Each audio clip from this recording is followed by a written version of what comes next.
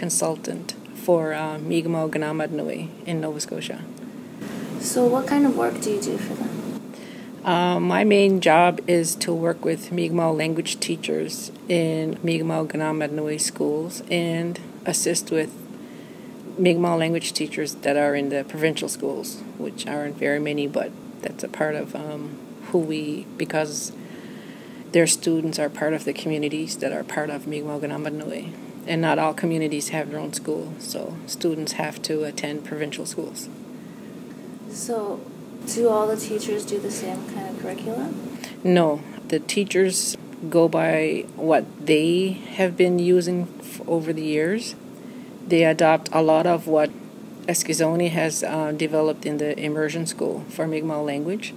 And because Eskizoni is a bit stronger in Mi'kmaq language, other communities rely on them for their expertise. And the teachers have developed their program in Eskizoni, so it helps other schools in other communities because it's pretty well successful in Eskizoni. It works for them. And because it's for lower grades, it's good for the communities that don't have speaking students. What grades do you cover? All grades, from kindergarten to grade 12. And what are some of the things that are important for teaching language? To teach the language, you have to integrate a lot of the culture. There are students now who don't identify with being Mi'kmaq. They don't understand the implication of speaking the language. And it's really sad because they lose a great deal of their identity and their connection to the traditions and the culture. And I believe that if you're a parent, that you should share your language with your children, because when they lose it, it's gone. Have you seen any impact on the students since they've had taken language courses? Some students are proud of what they have learned.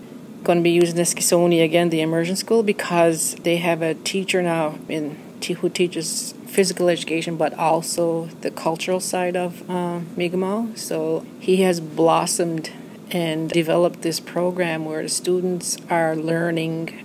They're learning off the land. Even though they're in a classroom, he takes them out and they learn about fishing and harvesting medicinal plants. He teaches about basketry and anything that's important in the culture. So because he's teaching that, he's teaching them the words that go along with it, and the students, I believe, have really taken to it. They also have a drum group and dancers, so they're invited to attend graduations and ceremonies and grand openings to display what they have learned. And you could see it. You could see the students' faces, how much pride they have from learning this. So I think learning the language is important. And it's tough for some communities, but I think if you're resilient, that it'll eventually be stronger. What do you think it is about the Mi'kmaq language program at MK that makes it so great and so effective? I think it's because we embrace technology. One of the programs that I am involved with is called the Holistic Assessment, the Olnuimk Assessment. And it's an assessment where we try to gather data from K-4 and primary and grade 1 students. They're introduced to a puppet that's a moose, and we call him, his name is Andle, and the students are introduced to him in the classroom, and he becomes a part of the classroom and a part of all the curriculum, not just the Mi'kmaq language, but all of the curriculum. This assessment is gathering information on how much the students are learning about themselves, about their home, about what language they use at home, what language their parents are using, and in the community. Parents are also interviewed as well, and caregivers, because there are parents or students who don't have parents, and their grandparents or custodians, whoever's taking care of the child. We also interview school staff and bus drivers. Any people that have contact with the student are involved in the whole assessment. And I think it's really successful because we are getting data on how much the students know about themselves. How do you measure success? Aside, like, in that way, or like, are there other ways? It's hard I can't put out, how can I say it? An assessment of the language skills of students can't be measured accurately because in each community, in each of the province of Nova Scotia has a different level of language. Unfortunately, the mainland communities that are further away from Cape Breton have literally no speakers. There's one community that has 2 speakers who are very elderly, and when they're gone, they're gone.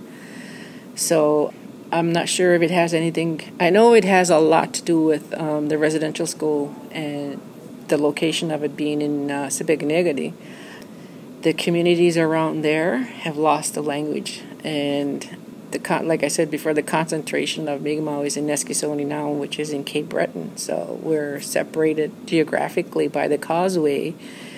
But I've noticed that communities that are close to the whatever was left, or if the land where the school was, the language is pretty much gone. But it's hard to put in a data-wise assessment number on it because they are trying to bring back the language in the school, and Sibiganegati has an elder in their classroom, and she helps the teacher with teaching the language because she's a speaker, and she knows a lot of the culture, so she teaches the teacher who's teaching the students in the classroom. So while they're talking or speaking in Mi'kmaq, the students can see the conversation between them, and they can see this facial expression. So, it's hard to put a grade number on it because you don't want to discourage a community and say that your students are not learning, but they are learning. It's just very slow, and to me, it's hard to measure that assessment number. Like, if someone else wanted to make a language program, like, what do you think they would need, or what advice would you have for them? I think they should research the immersion school in Eskasoni. They have made strides in helping students to get back their language. The only drawback is it only goes up to grade 4, and the grade 4 in the immersion school is half and half English and half Mi'kmaq. So they already have so much English language going into that school. To me, I think the grades should go higher so the students will be stronger speakers when they graduate from the program in grade 4, even though when they move to the regular program at the middle school in grade 5, they have a Mi'kmaq speaking teacher, and they're kept together, I guess, to integrate them into that school. I think the immersion school, the principal and the teachers are very welcoming, and they don't mind people going there and asking them, can you help us? Because they'll help with anybody, and they'll help with any program. And they have a lot of history of developing their program, so they know hands-on what works and what doesn't work. So that would be the best route, I'd say. Was there anything that you wanted to say? Well, before I say that, was there any challenges that you have running the program? The challenge about Mi'kmaq language is students are not speaking the language. Another challenge is young parents. There are young parents who have children who don't speak the language. They may have some knowledge of it, but they choose not to speak it, and then they have these babies and they don't speak the language, so it's even the number of speakers is even getting less. And the challenge I have is trying to get parents motivated in sharing their language with their children. What are some resources you think that might help if you had them? We at MK have developed language apps. We know that parents are using iPads and tablets as virtual babysitters.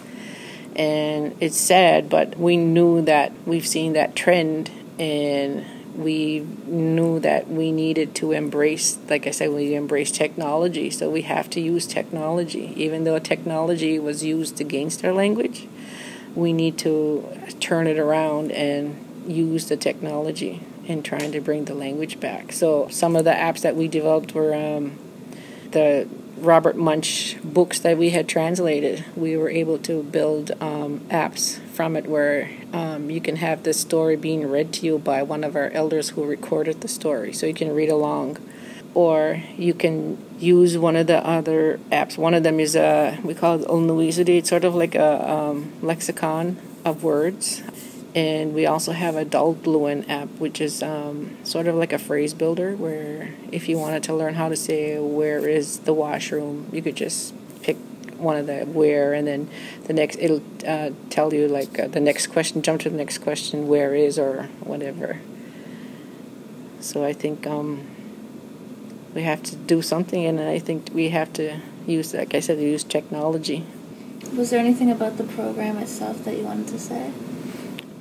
I'm pretty proud of the schools and the teachers stepping up. One of the, I have to mention this, a challenge that we have with Mi'kmaq language teachers in schools is priority.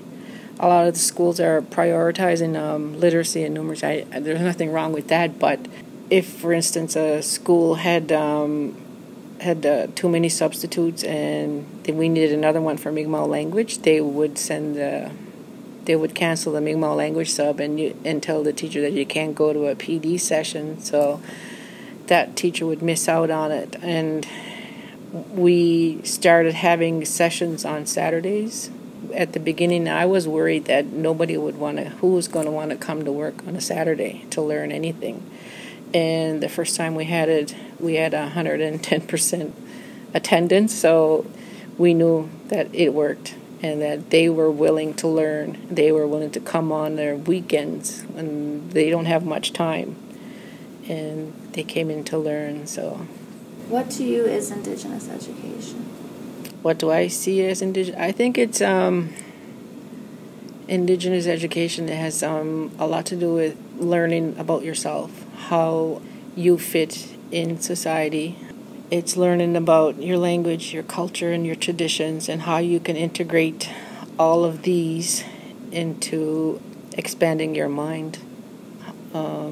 It's not forgetting about your past and your ancestors and all of their battles and their fights, and especially upholding our rights.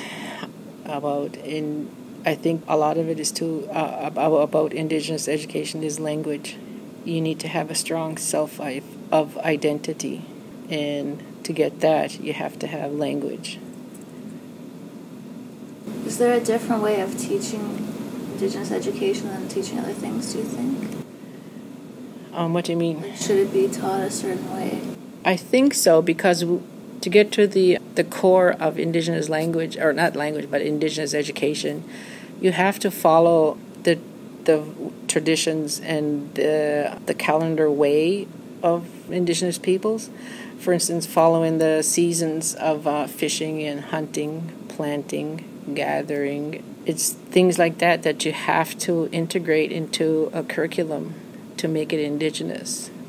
I think following Eurocentric way is you're just satisfying the provincial curriculum, but I think it's important to have students learn about hunting. They need to learn about harvesting vegetables, for instance. They don't know the terms they don't know what a garden is. They don't know when you should plant or what time of year you should plant or harvest, and I think that's a big component of Indigenous education. What do you hope to see in Indigenous education over the next 10 years? That what I just said, that students would be able to learn following the Indigenous calendar, following the 13 moons, but using language, integrating the language so that they learn not the language, they learn to speak it, they learn to have pride, and they have a strong sense of identity.